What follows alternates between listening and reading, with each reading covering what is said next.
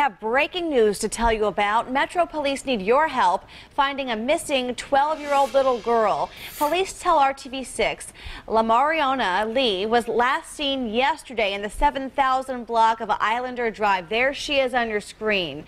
That is located on the west side. Investigators say she's believed to be wearing a black North Face jacket, blue jeans, and pink socks. They add this girl is likely not wearing shoes. Her family wants her to come back home safely.